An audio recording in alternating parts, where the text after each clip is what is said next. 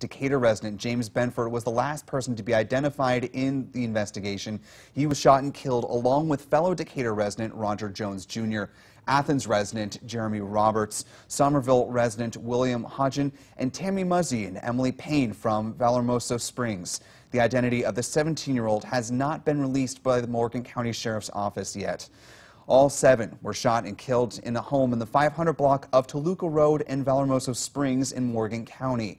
Authorities arrived at that home around 11:30 Thursday night. A cousin of Emily Payne says the home belonged to Tammy Muzzy. The Morgan County Sheriff's Office says forensic reports have been completed for 2 of the victims, with 3 more that were expected to be done by the end of today. The rest are scheduled for Monday. Well, investigators are still working to find a motive for the shooting. The families are waiting for more information about what happened to their loved ones.